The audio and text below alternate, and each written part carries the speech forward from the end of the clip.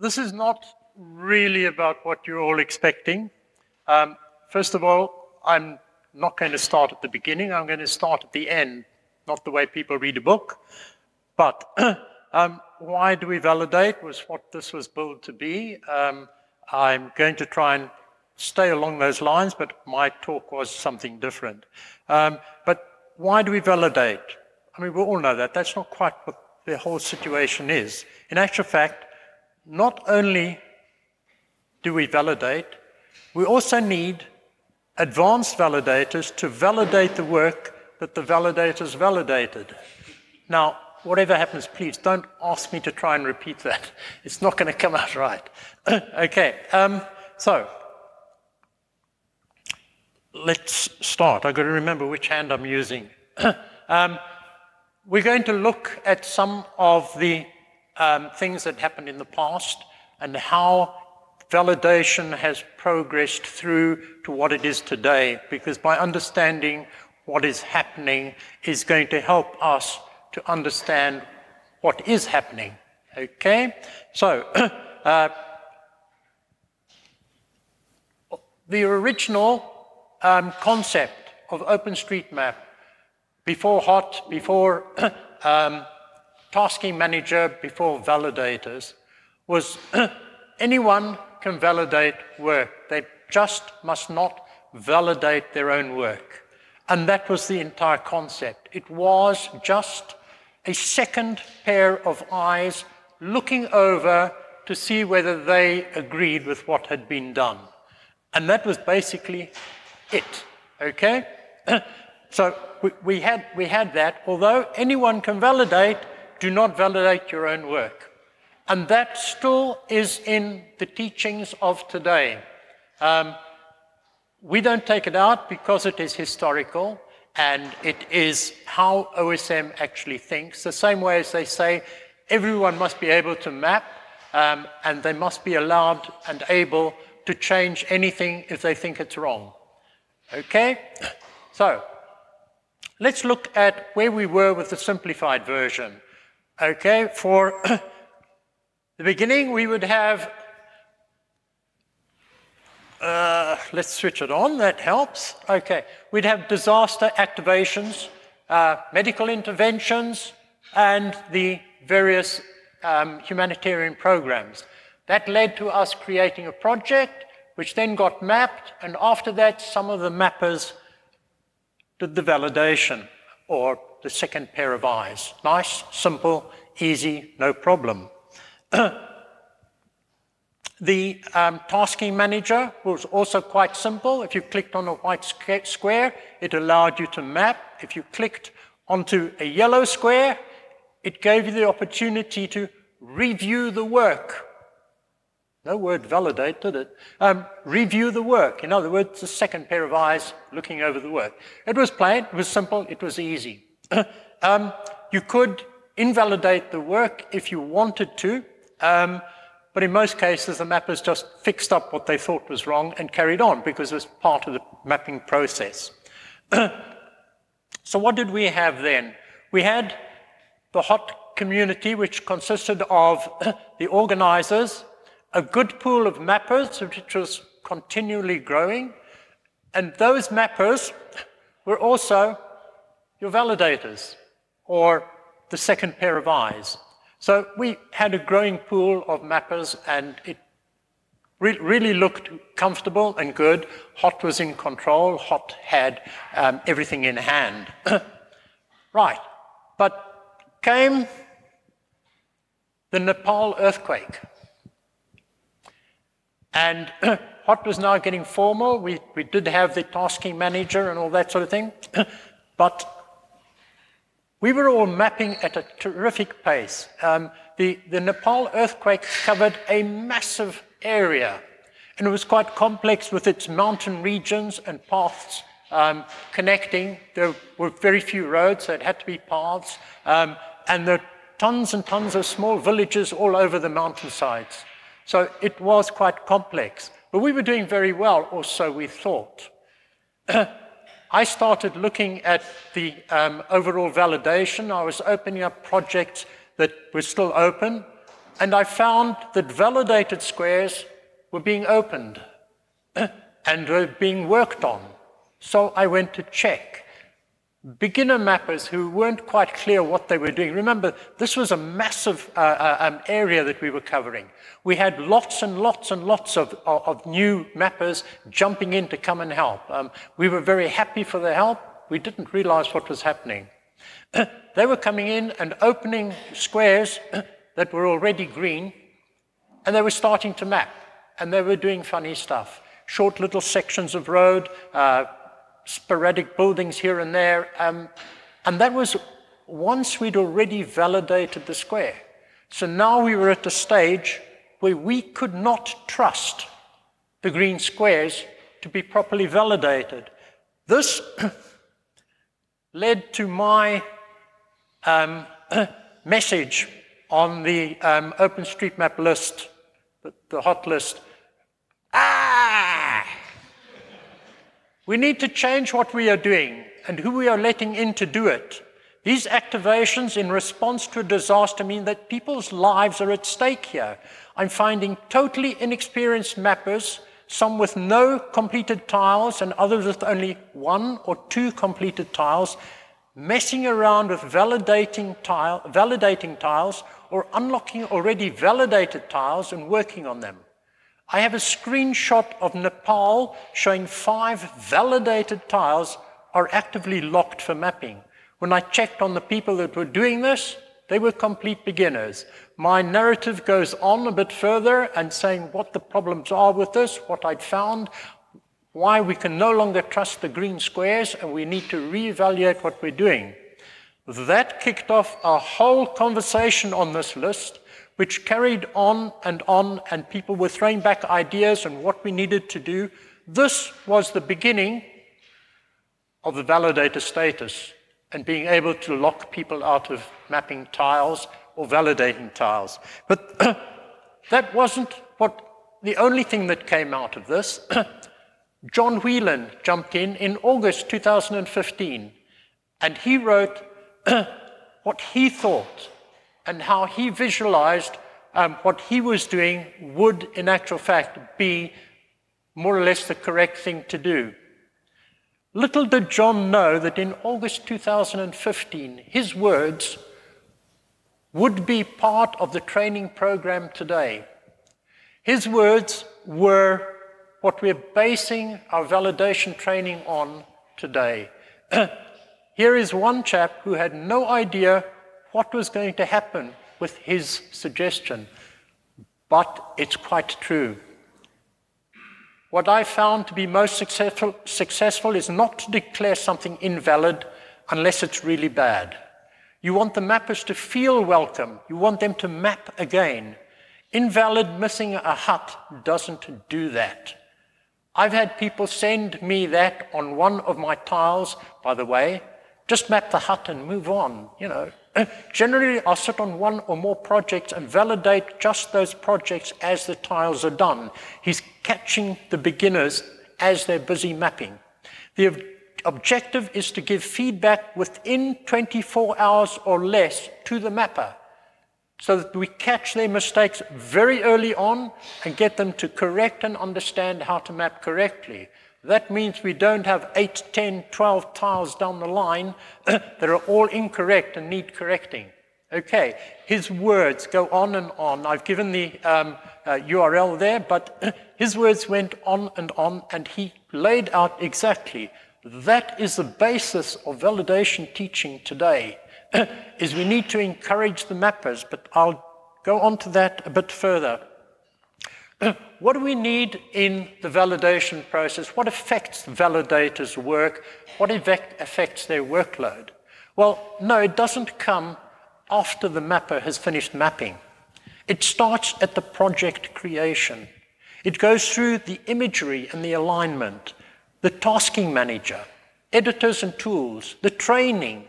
All of those affect the work, the amount of work, and the nature of the work that a validator has to do at the end of that.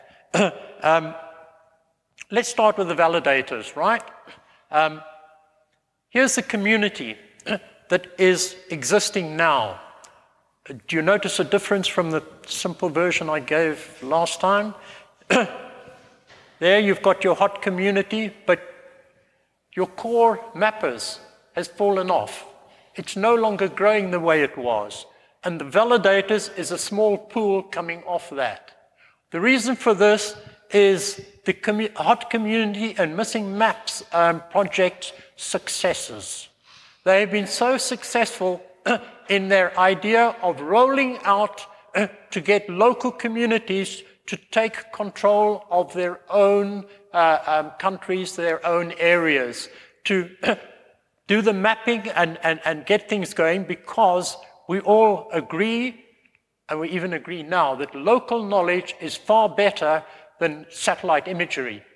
So we wanted and we tried to get local communities to take over from HOT once we had mapped an area for a disaster, and that was so successful. But it kept growing. It didn't stop there. We had individual communities taking charge, but they weren't the problem. We had other groups which were growing their own communities, and they were doing very, very well. They were very successful. We had Médecins Sans Frontières, which has got its own setup, which it has training its own validators and its own mappers. We have youth mappers. They now have 150 youth mapper groups.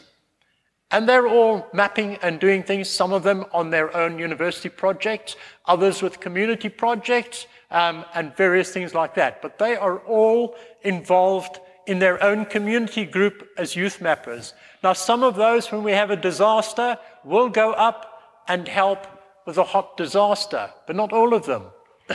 And this is where the problem arises. We were, in actual fact, while we were growing hot and missing maps communities all over the place, they weren't actually available to us at HOT itself. They were available to the local communities, and they were involved in their own. There is Janet Chapman's Crowd to Map. They were getting on with mapping for FGM, and they were doing a fantastic job covering Tanzania. But they weren't helping us when we had disasters. That was the problem we have. One of the ways to solve that was to actually go to Janet's crowd and say, hello, we need some help. Can you please try and do project so-and-so and such and get that cleared? Can you validate it for us? And they would jump in and help. Ribbon, I got hold of Ribbon and asked if his boot community could help with the mapping. They were absolutely great. I gave them 2 projects, and they cleared the validation of those 2 projects in 1 weekend. But then what happens? They go back to their own projects and their own work until they're called on again. Now, that's great, but I can't keep on just calling those few. So I need to compile a list of all the contacts of the communities out there who have got validators, so that I, as a validator coordinator, can say, yoo-hoo, we need some help. This disaster is urgent and it needs to be done. Remember, time saves lives. The first few days of any disaster is critical. After that, after 7 days, we're going into just sustaining the communities that have survived. We're not saving lives anymore. We're just making people comfortable and trying to make sure that we don't lose any more. There's a bit of recovery still going on. So we need to get those projects finished quickly. So we have had to, in actual fact, go cap in hand to these various groups and ask them to come in and please help. This is where we're at the moment. The mappers and validators under HOT are no longer the biggest community. Right, that's a problem we have. What are the qualities we're looking for with the validators? Ideally, advanced mapper using JOSM editor, has attended a validator training, and is experienced in buildings, highways, waterways, and land use. Unfortunately, for us, the nature of projects has changed. There is a great emphasis on projects that are just buildings. So we have advanced mappers who have hundreds of thousands of buildings to their name, but they've never drawn a highway or a waterway and know nothing about land use. And that is still the situation today, as it has grown because of this way we're setting up our projects. There are very few waterway projects, so we have very few people who are experienced in drawing waterways. So we are, or I am, looking at trying to get a two-tier validator section going, so that one that can validate buildings till they're blue in the face if they want to, and another more advanced set that we can use when we're doing more difficult work. One of the things that we've had to do is where maps have got a lot of local knowledge features added, we try and lock out beginner mappers because we don't want them changing any of the local knowledge stuff, which is far more advanced than anything we can get off the satellite imagery. So we don't need beginners messing with that. So we've now got the ability to lock them out by making it advanced mappers only. But even those advanced mappers, some of them have got no idea because they've only ever drawn buildings. So that's the kind of problem we have. Okay, next is the training. Most of the training videos that we have online at the moment are out of date. Many of them still show the Tasking Manager 2. Now, yes, that's great, because I don't know how many of you might know that. There are over 17 versions of the Tasking Manager out there. Lots of local communities are using their own Tasking Manager. Teach OSM and HOT are on Tasking Manager 3, but a lot of the others are still on Tasking Manager 2. So while Tasking Manager 2 videos and the old ID editor videos were okay then, the old ID editor is outdated. So much has changed in the ID editor till today that we need new training videos. And we don't have enough people in the working groups to be able to do this. Project managers, Russ at the Activation Working Group has been approaching project managers and asking them to go back through past projects to update the instructions, because some of them are still trying to press the S key in ID to square a building, when that has already been changed to Q. So we need to update the trainers so that they are in actual fact working from the same hymn sheet and teaching the mappers the correct stuff. So much about the training is important to the end product and how much we're going to end up having to validate. We're doing online webinars to try and reach more mappers, to try and reach those who can't get to mapathons or training. So we're running both the activation working group and the training working group are running webinars to train more people and more validators. Another thing that we have a problem with is that the mapathons, originally they were designed to train new mappers. But so many of the mapathons that are happening today are in actual fact using beginners to catch up and get projects mapped. And many of those projects being buildings, they only train those mappers to draw buildings just to clear those projects. So we're getting a whole lot of mappers whose only training is how to draw buildings. This is also because now when they move on and they come across projects that have pre-drawn roads and rivers, we run into problems. The same thing is that we don't give them enough training of how to realign the imagery because we're too busy trying to get them to draw buildings. Well, the result is that they jump in, they see the imagery, they don't know whether it's Bing, Maxar, or what it is, but they see imagery and they start drawing.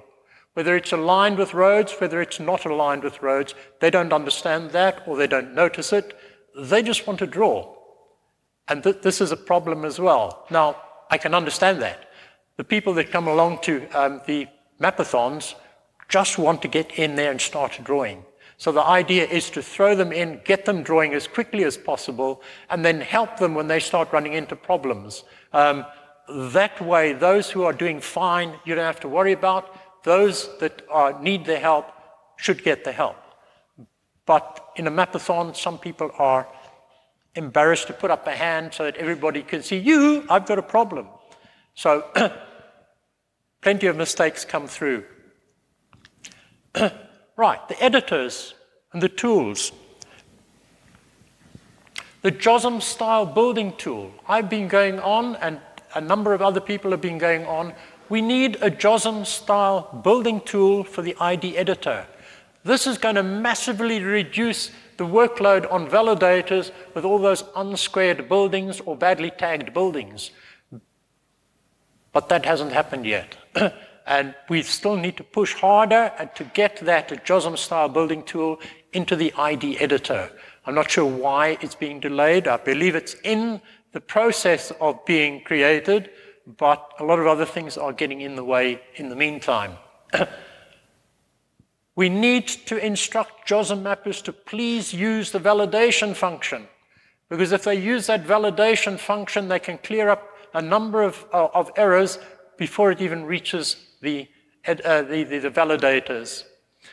One thing that has come from our call to fix up the ID editor is the addition of the alerts in the ID editor. It's a great step forward, but it needs to be included in the teaching as well, so that the mappers actually understand how to fix up the errors that are in that. So the training has got to be expanded to include that, which it isn't at this stage.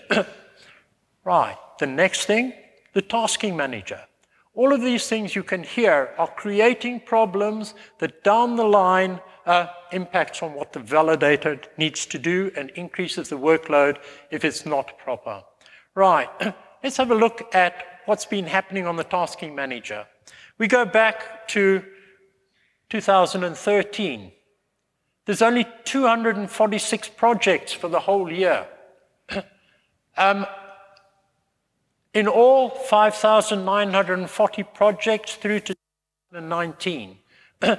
Of that, the overall percentage of projects that are validated is 42.59%. I said, whoa, hang on a second. That doesn't truly and honestly reflect what's going on, because validators can't validate squares that have not been mapped.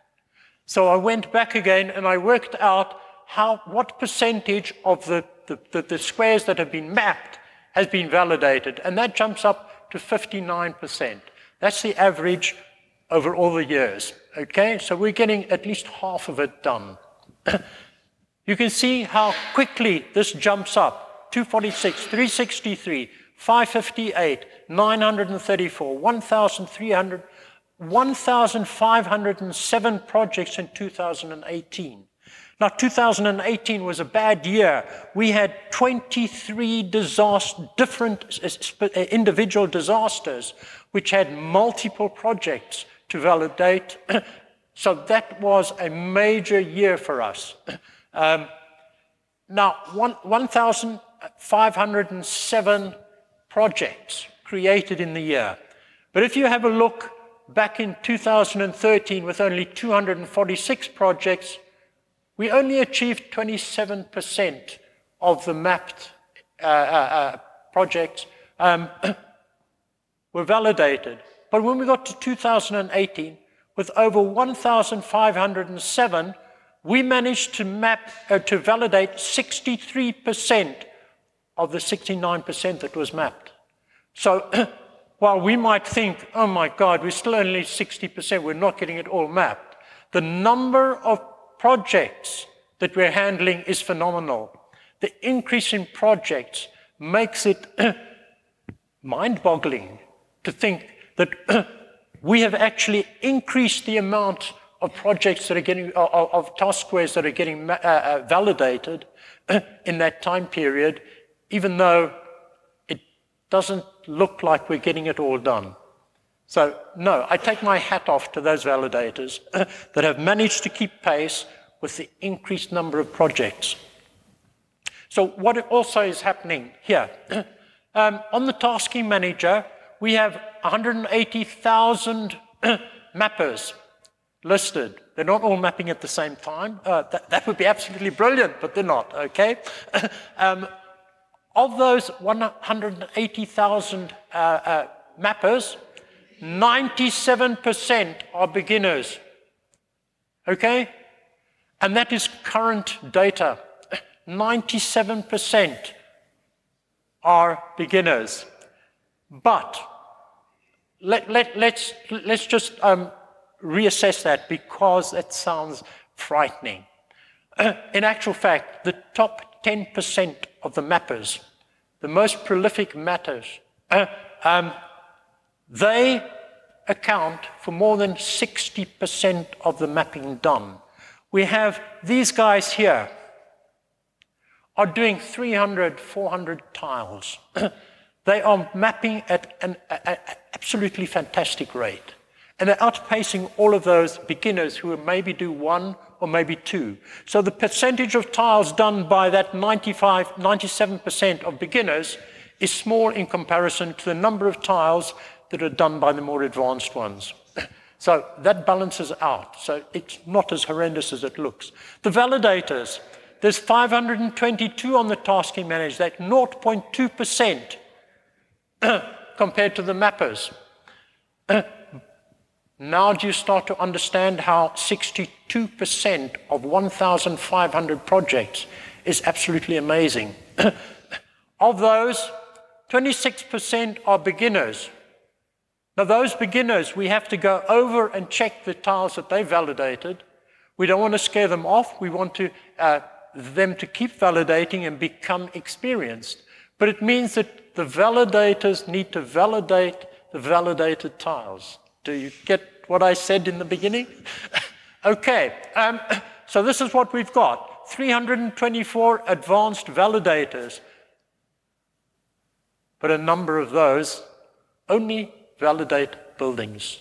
They do not have experience in drawing rivers or land use. Some of them are pretty good with roads, but rivers and land use, no. Right, so that's where we're at. It's quite frightening to think that we still at this stage are at that.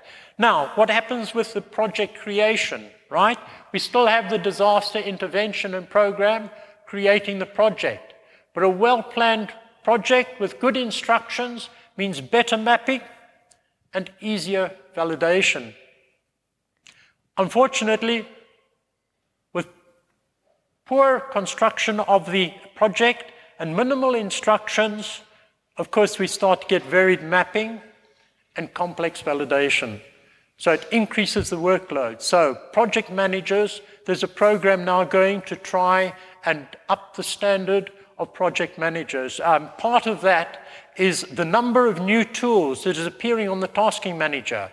And tasking manager 4, as any of you had attended that, will have heard how those are all designed towards the project manager to help him to, or her, excuse me, sorry, to help the project managers to do a better job. Okay, we're also looking at templates for them to be able to give better instructions. And we need to upgrade and improve the videos that we can give links to for mappers to go back to and find out what they're doing wrong and how to correct. So those are things that we need. The imagery, frightening.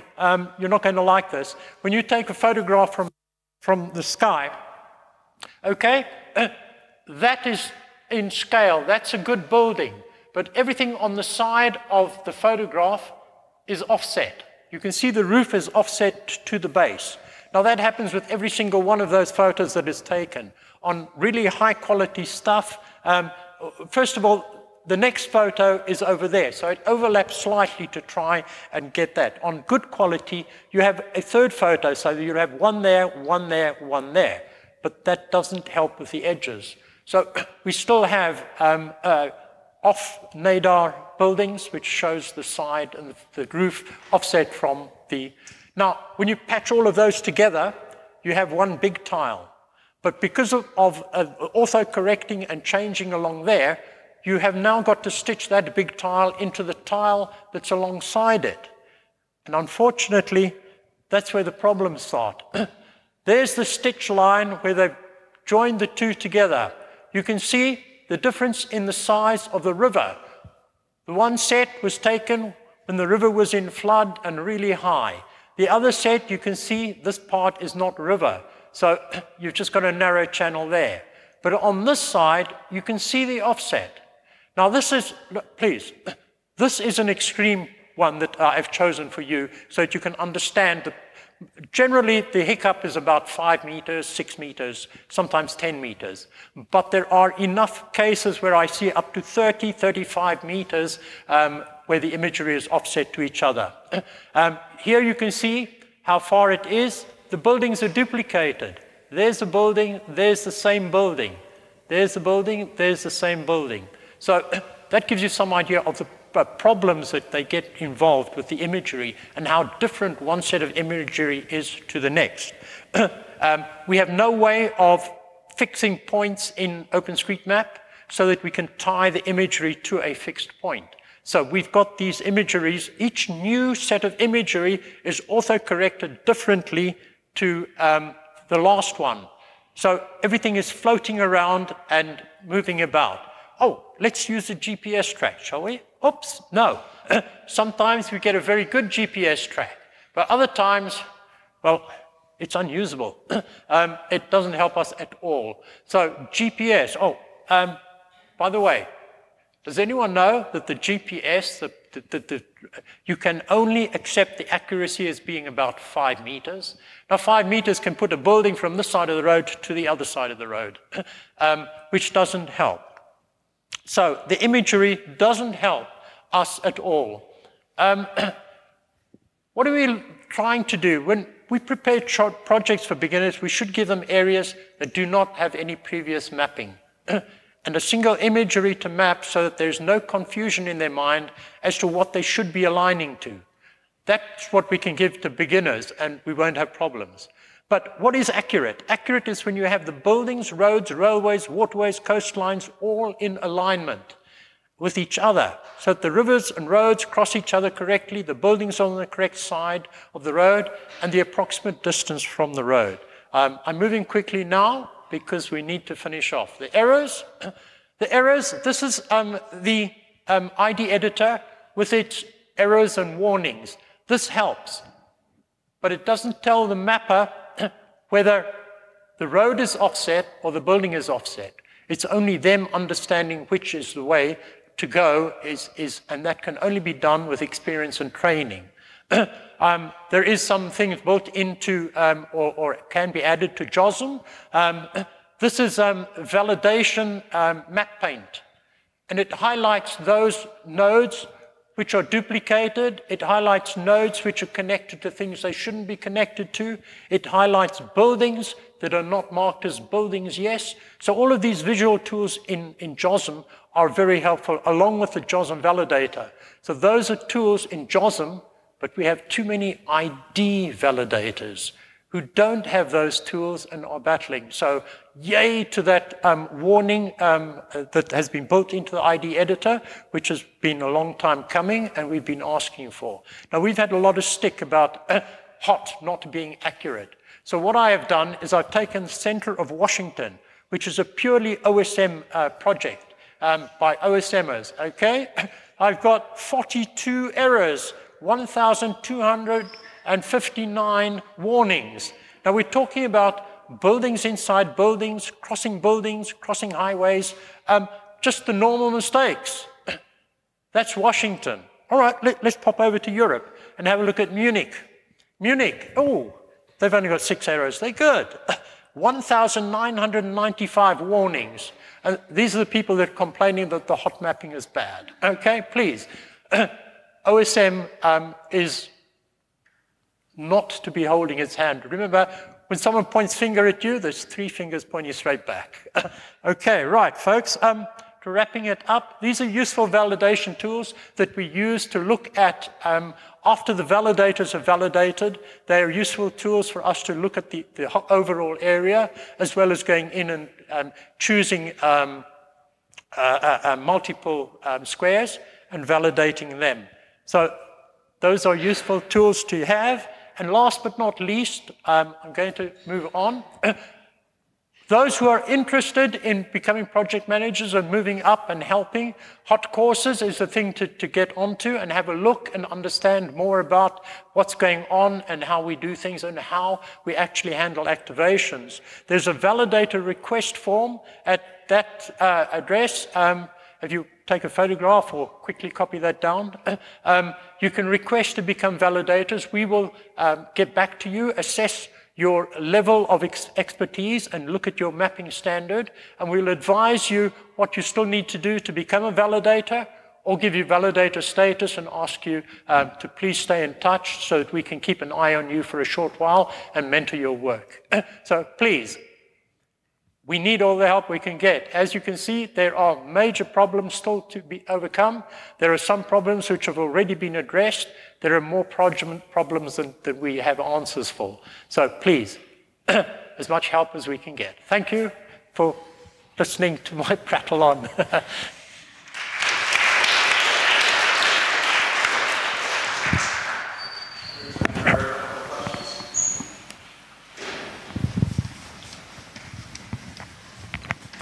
No questions. Come on, folks, I'm not that good, really.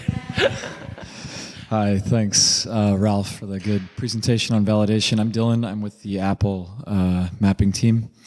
I'm not sure if the paint style that you showed in JAWSM was the one on our GitHub, but it might be worth checking out if it wasn't. Apple also open sourced a JAWSM paint style for inline validation checks to help editors visually identify issues with buildings or with roads or with bad tagging combinations. So that is live and available for everyone to use on our GitHub. And all you need to do is take the URL provided in the instructions, and you can load that directly in JAWSM.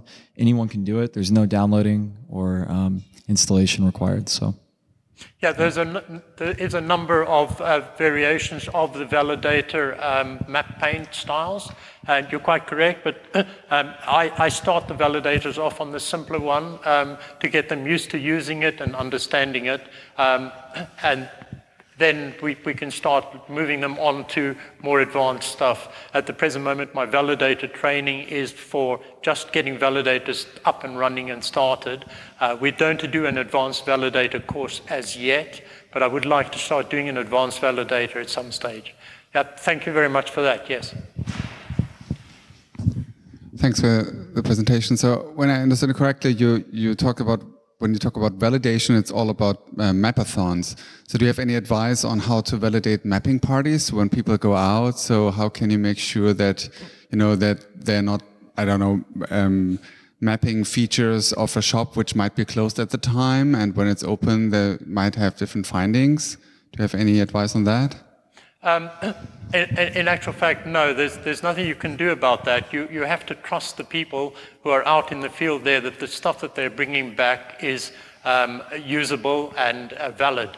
The way to actually do that is what the motorbike mappers, the WAM, West African motorbike mappers, were doing in Sierra Leone. And they sent 2 or 3 different people back to places to redo what someone had already done, and then checked the information that came back against the information they already had, so that way they could even out. And if there were any discrepancies, they would then try to find out which was the valid one, or go back to that place again and find out which is more valid. So the way to check whether a field worker is bringing you back the correct information is to have someone else also do the same feature and see if they come back with the same thing. So that's a good way of doing it. You cannot validate unless you're actually standing at the spot that they're at. So.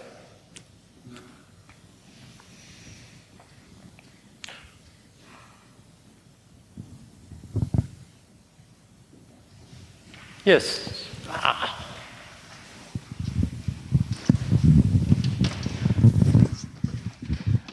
How often are validators part of the local community versus somebody who's remote, maybe in another continent?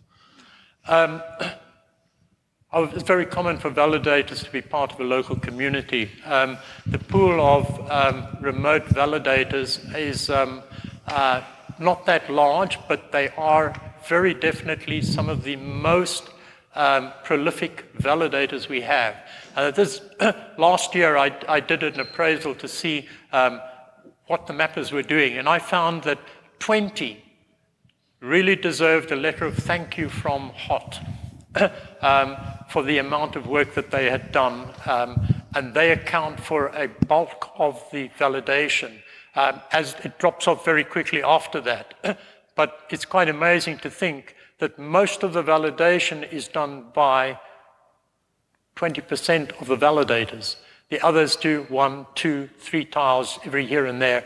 And there's a small core of validators who do hundreds of validations over the course of the year. Actually runs into thousands over the course of the year. I try to pick those out and ask the HOT board to send them letters of thank you for the work they've done. Right, yeah? Next.